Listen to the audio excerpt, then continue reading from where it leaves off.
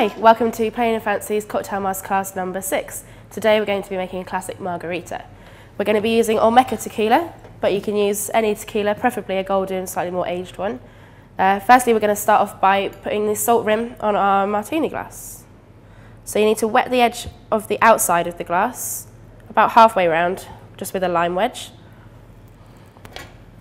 And then just roll it in this salt.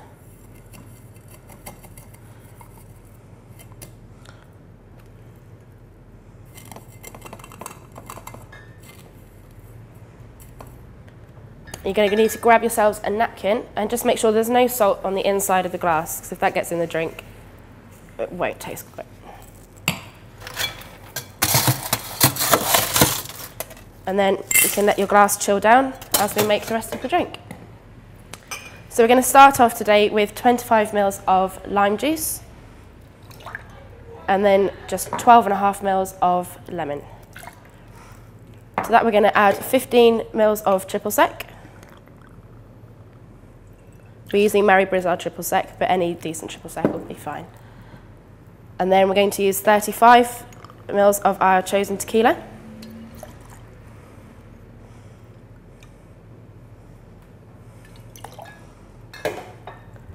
And lastly, add 12.5 ml of sugar syrup.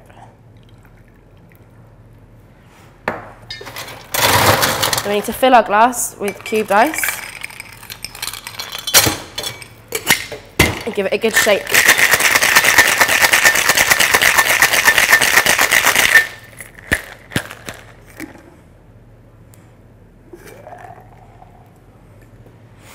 Tip the ice out of our chilled cocktail glass. And then we need to fine strain it so you don't get any sort of chips of ice in there.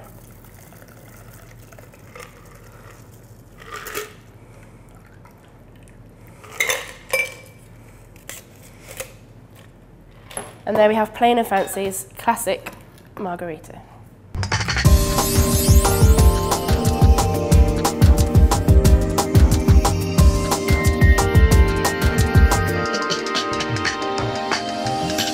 Find out more at plainandfancy.co.uk or find us on Facebook and Twitter.